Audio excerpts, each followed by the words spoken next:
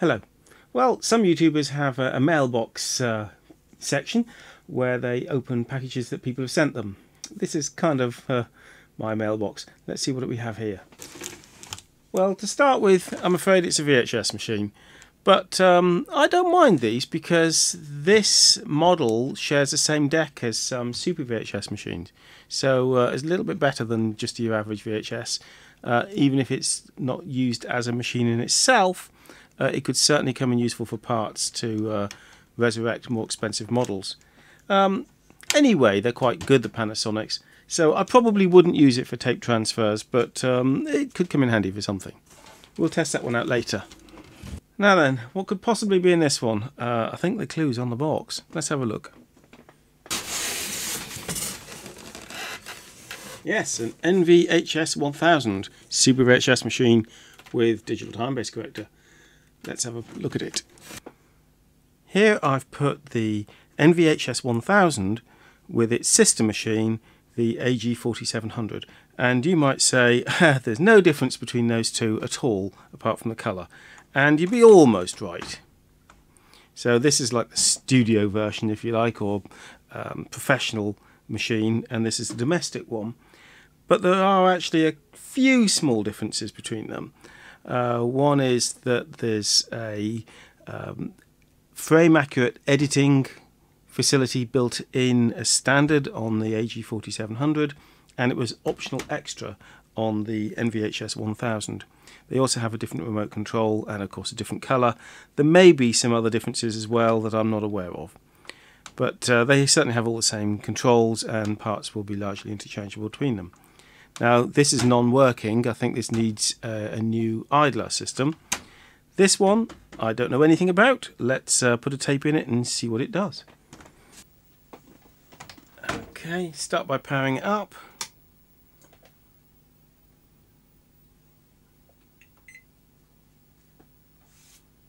Display's not terribly bright, but it is working.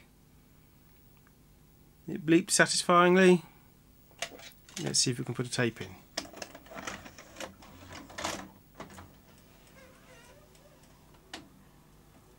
It's gone straight into play. That looks like clogged heads, doesn't it? Oh, and it's stopped. That probably means the take-up spool wasn't running properly. It's making some odd squeaking noises. Okay, let's take the lid off and take a look inside. Okay, I've set you up so you can see down on the deck. Everything appears to be in good order. Just taking a general look at it. The head cleaner roller is very dirty on one side, which implies it's not been rotating properly. This cable I think should be secured inside this bracket, and it isn't. Let me get you a better view of that. There's a bracket here and the cable seems to be not properly fitted in there, which implies that maybe it's been taken apart at some point. Why is this spring loose?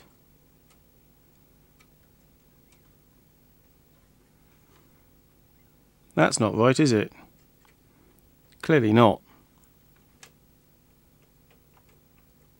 Without that, the pinch roller won't work. The spring should be connected to the back here.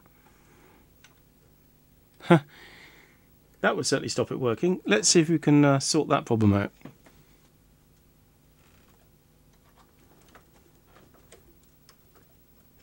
There we go. That's better.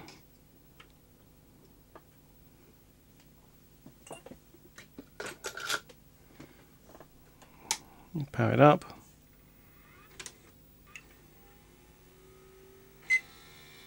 Oh dear.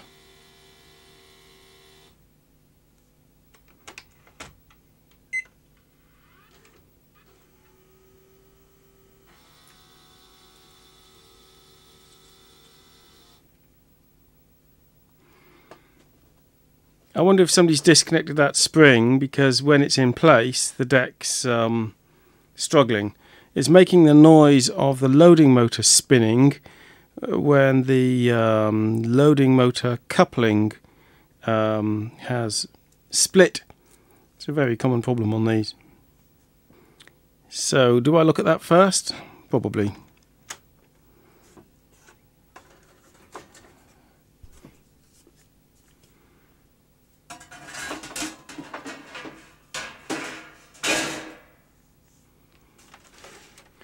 So here's the loading motor, and the coupling fails inside here. But yeah, you do have to take the deck out on this one. Okay, let's see if I can eject the tape at all.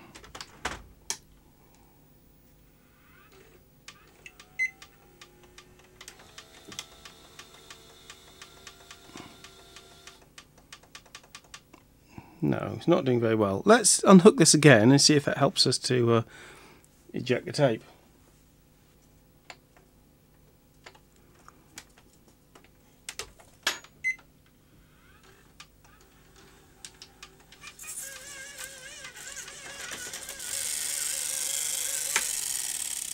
Okay, it hasn't done my tape much good.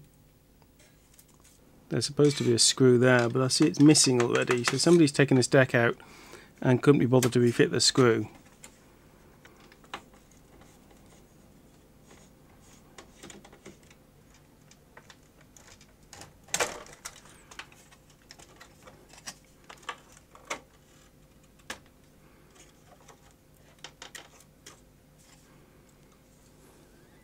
Okay, here's the deck. Had a bit of trouble unplugging this cable. I'm not sure it's in the right place. Somebody had messed about with it. So let's refit the spring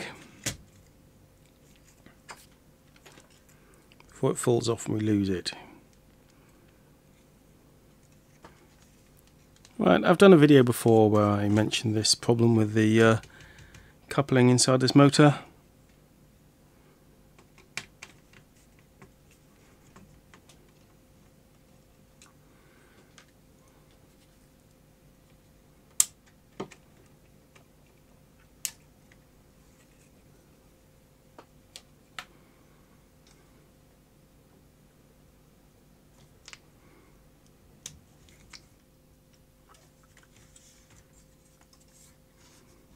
Need to ease these clips on the other side of the housing so that it pops out. If you don't, you'll likely snap them off.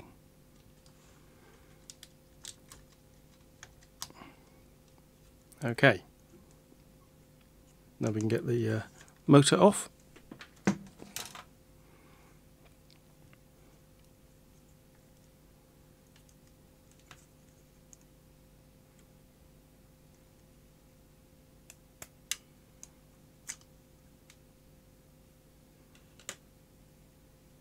And in here is a coupling,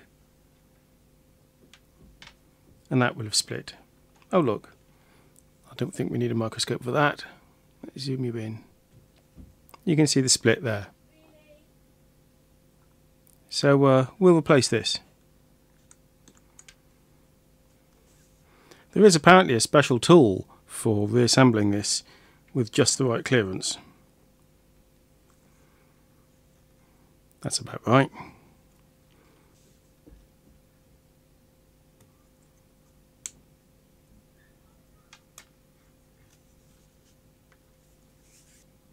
Okay, so that's a defective part.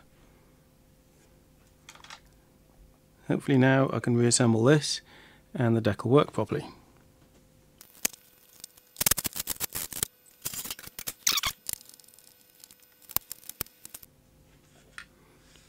Something I've just noticed is that the pinch roller looks very shiny, so that might need a little attention. That looks very smooth. I think rather than use glass paper on that, I'll use some Platinum Clean, which is a roller restorer, primarily for printers.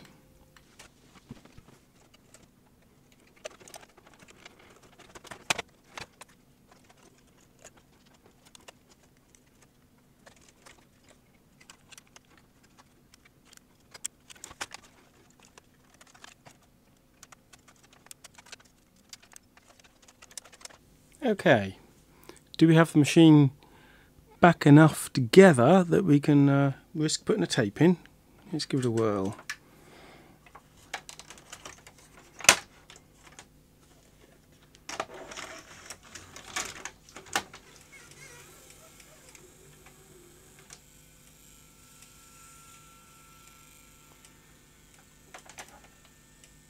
Well, that's a lot better than it was. Let's try fast forward.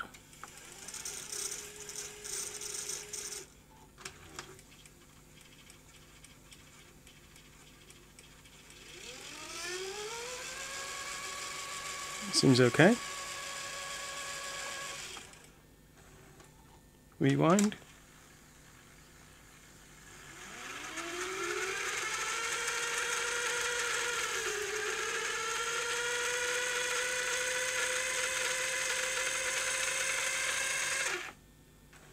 And play.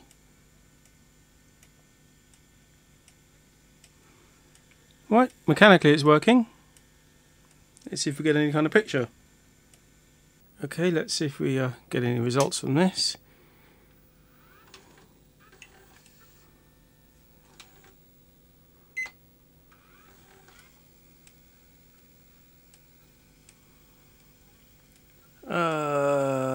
Mistracking, which is interesting. Wonder why that is.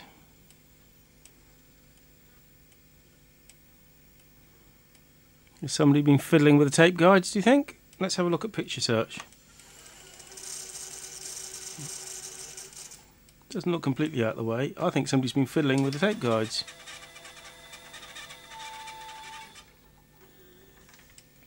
There's also, I notice, no hi-fi sound, which is another clue that somebody's been fiddling with the tape guides.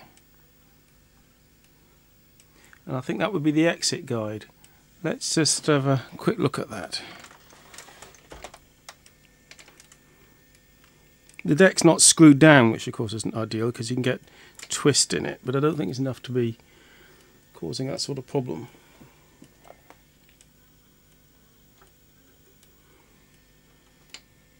Yes, it's very slack.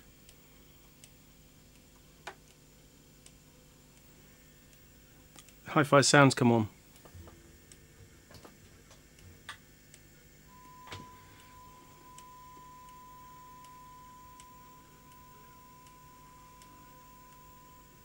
Okay, that could use setting up properly with the FM envelope on an oscilloscope, but for now that's got us in a ballpark.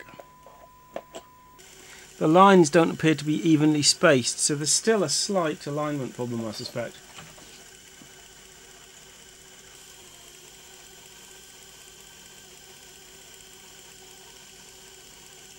Actually, that looks a bit better.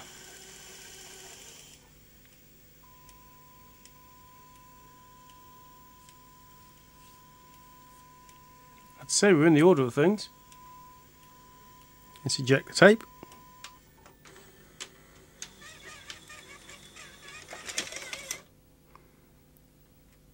Okay.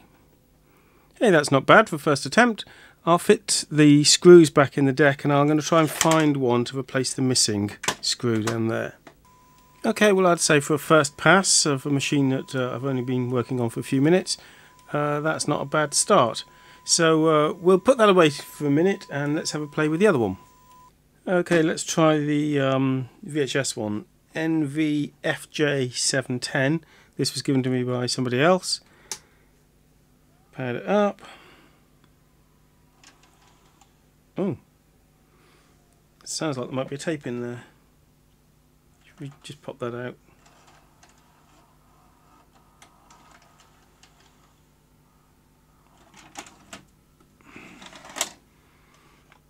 Some film or other. Okay. Press play. Oh my! Oh, that's a huge tracking error. That is massive. I don't know what it thinks it's doing now. Stop.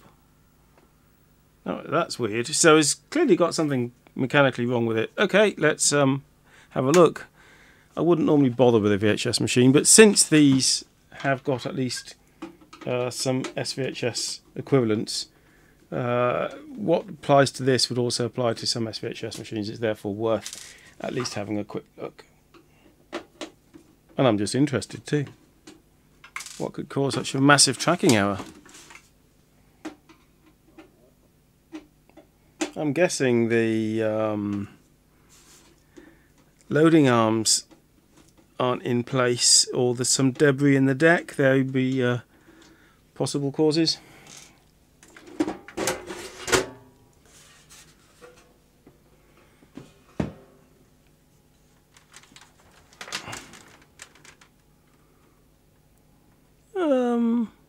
I think the look, that loading arm's not fully engaged. Is the other one? No, the loading arms are not fully laced up. Let's get you a better view. So there's pins here, and the loading arm, there's a V shape in the bottom of the plastic work for the loading arm that should engage with that. It doesn't appear to be. Let's so that's okay, good. Then let it lace up again.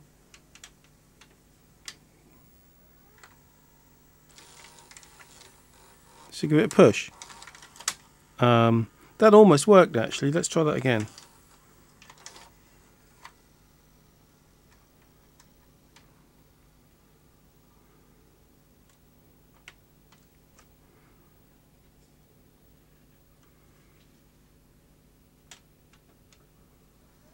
Can I play it from that point? The arms have come back again. What's it thinking of?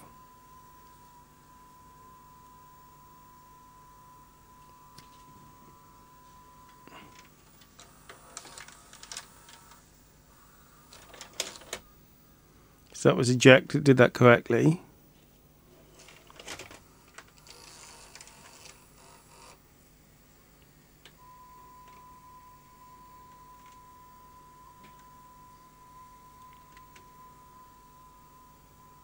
I'll just stop that and I'll manually see if I can get it to complete the lace up. This could be a problem with the mode switch. Got to be careful with these machines because there's live mains over here, albeit I'm running this one on an isolation transformer anyway. Yeah, I think it's believing that it's laced way too early. It's not laced yet. Although the pinch roller is engaged.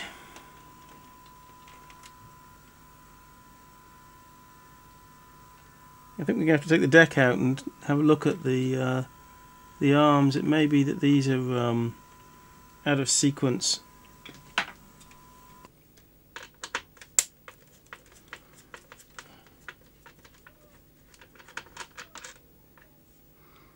If the machine is beyond repair though, that screw could be just what we're looking for the missing screw on the K mechanism machine we were looking at earlier.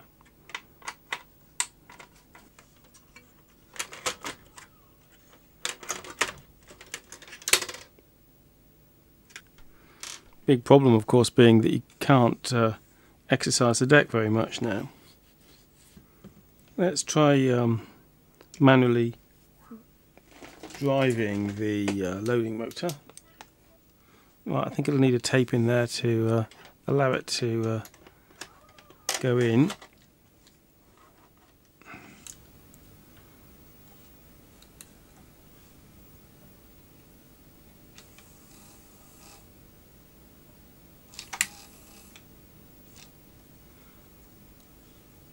Is it not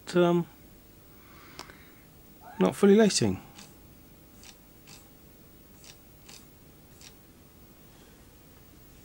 Why would that be?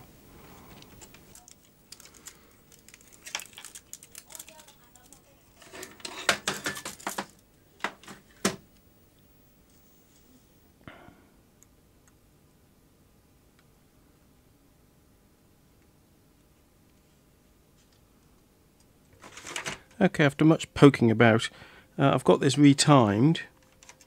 So the position of these loading arms and the gears for the loading arms, and quite importantly a spring on the left hand side which had fallen off, is all as it should be, compared to a known working deck. But I think there may be a problem here. I think we may have some stripped teeth.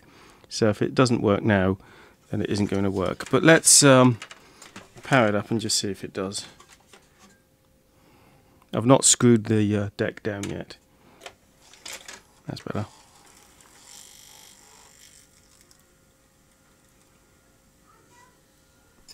Is that correctly laced now? No. The arms are still not fully laced up. Eject. Will it eject? No, so we're still in the same position. It's not lacing up properly, and I think there's a problem in the mechanism here, where this slider goes across and it should send the arms to the fully laced position, and I suspect there's some stripped teeth in there. I can't quite see, but it's not going fully laced. So I think this machine is a dead loss. After the failure that was that VHS machine, let me just show you this. It's an NV-HS850. It's a super VHS machine which shares the same deck. And you can see how the guides go fully all the way in there. And we'll do an eject. The strong lights here are confusing the opto sensors. If I cover them, they may allow us to eject the tape. This is a problem with VHS, that opto sensors get confused by strong light. Didn't bother beta, of course. Let's just cover the deck for a moment, and maybe it'll allow us to eject the tape. There we go. Who would ever design such a silly format? Right, now we've got some more things that have been given to me today. Let's see what else we have. Okay, something a bit VHS and average is a Sharp VHS Hi-Fi. Doesn't seem to have a model number at the front. Does VPS PDC. In another life, I was actually involved in the silicon chips for that. Printed in very small print on the bottom here. VCM-H60HM, something like that. Not very good model number. Made in the UK, it says. Shall we plug it in just for fun? It says Sharp on the display. I've never seen that before. Okay, it's gone into a menu. I don't know if we have a remote for it. Usually if you switch it off and on again, it'll come out of those menus.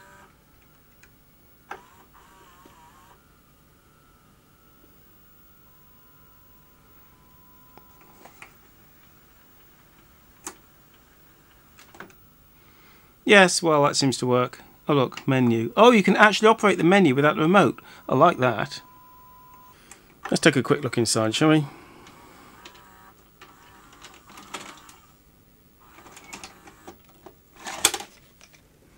So what do we have? Sankyo, it says there. Famous more for motors than anything else. That appears to be the head amplifier. I think that's not the motor, is it? There's a head amplifier. The motor's underneath. Care here because there's mains on that board. I'm guessing this board is to do with the program delivery control, which would set your video recorder to record at the right time for the programs. A fairly typical late VHS cheap deck. The power supply is looking a little bit the worse for wear over there. A little bit hot and bothered. So not really any special features. And so it's not really a machine I'm likely to make a huge amount of use of, because I don't run VHS tapes on VHS machines. I run VHS tapes on Super VHS machines, with a few notable exceptions, such as CCAM tapes. Also in the same collection, I've been given this. It's a Panasonic DVD recorder. Also takes memory card from a camcorder probably. Something I quite like about the Panasonic DVD recorders is that they will record NTSC and PAL, whereas the JVC ones that I use a lot are PAL only. And it's nice to have HDMI out so you can connect it to modern TV. Shall we just power it up and see if it works? Flashing clock. Powered up. Hello! Open. No disc. Open. There we go.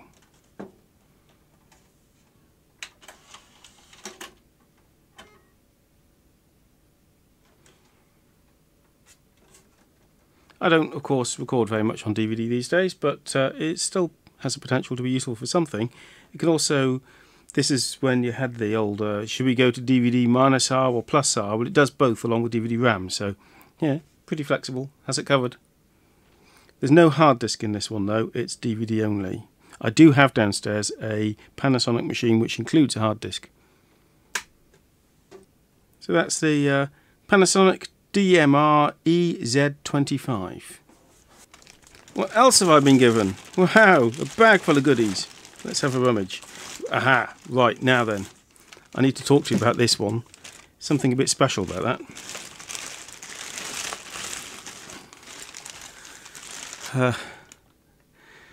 SVHSC.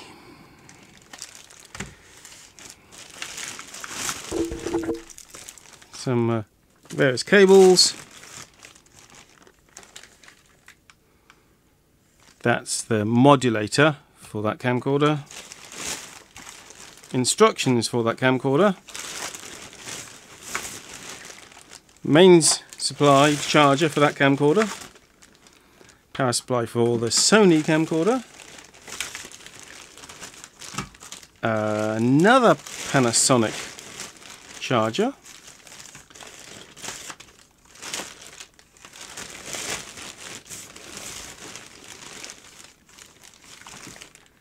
Some camcorders came with wacky plugs or sockets on them.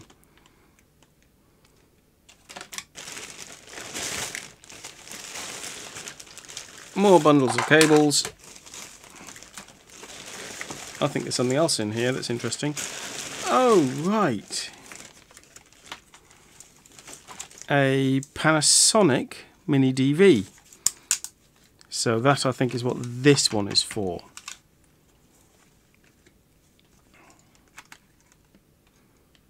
And it takes SD card as well. So I've got a card in there.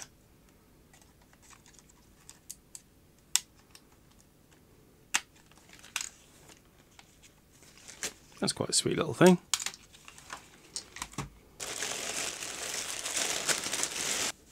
Okay, I was going to briefly demonstrate the Panasonic SVHSC, but then I discovered that of all the piles of tapes I have, I don't have any VHSC or SVHSC tapes.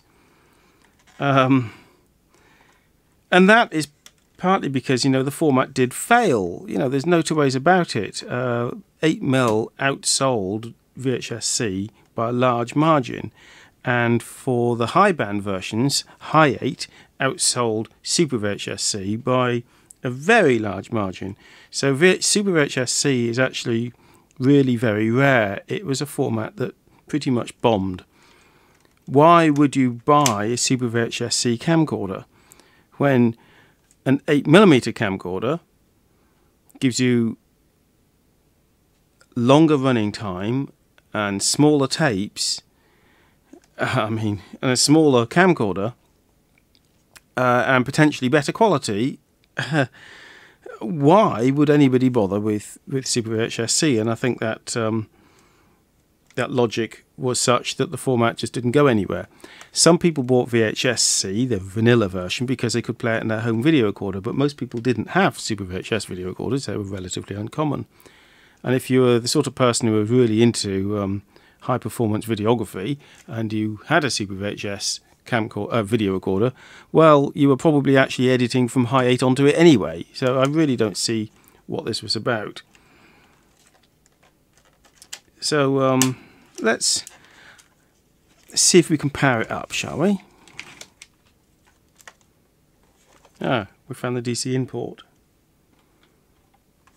Okay, well, let's see if we can get this old monster to do anything for us. Aha, there you go. This rather bendy affair is where you'd put the VHSC tape. That does seem a bit flimsy. Is it actually supposed to be that flimsy? Or is it a bit missing? Yes, it is supposed to work like that. This arrangement doesn't seem to charge the battery when it's on the camera. That's a bit poor, isn't it? You'd kind of hope that would do that. Oh, there we are. There's the power switch. It's now on. VTR for just tape play and camera. And is there anything through the viewfinder? It does seem to still work. Very misty image. But yes, we do seem to have some kind of image there. So it's a camcorder that's possibly outlived its usefulness, that one. This, however, is not, and I've actually already used this one today. This is one of the later Hi8 camcorders, and it's very much a bottom of the range Hi8. And why that turned out to be interesting is because of the connections on it. All the Hi8 equipment I have is stereo, but this one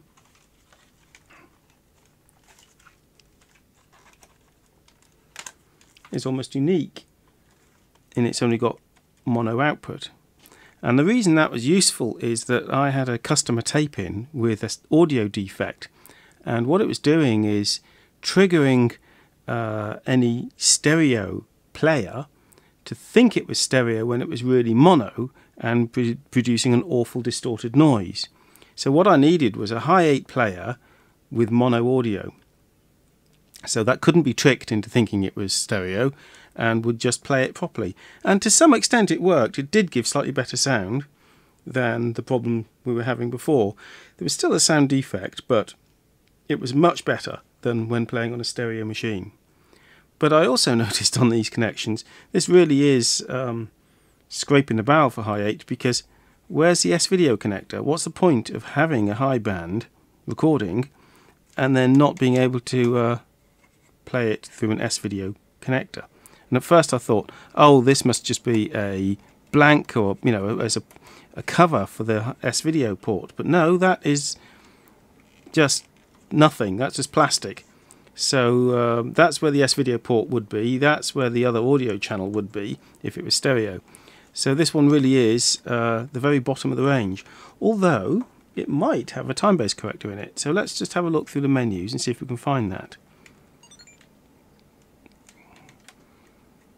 NTSC playback option, LCD color. These do tend to jiggle around a lot. Letter size, etc. No, there's no TBC in this one.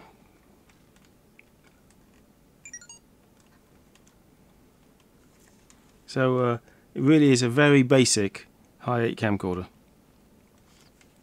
when obviously analog was coming to the end, because this chassis here is virtually identical to what you'd find on a digital 8 camcorder. So the mechanism in there is virtually identical, if not absolutely identical, to what you get on a digital 8. Just different heads. Pop a tape in.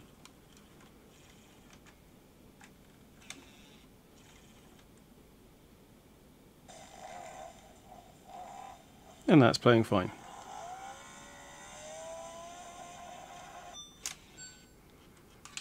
So what's this? This is the power cable, I think, for this little minidv camcorder. This does happen sometimes. These grips disintegrate. It's a bit unpleasant. Sony ones do that too. Come on, somebody tell me where the power connector is. Under the battery. And what a weird place for the S-video connector. Oh, there's a tape in there. Blank, it says. Should we find out?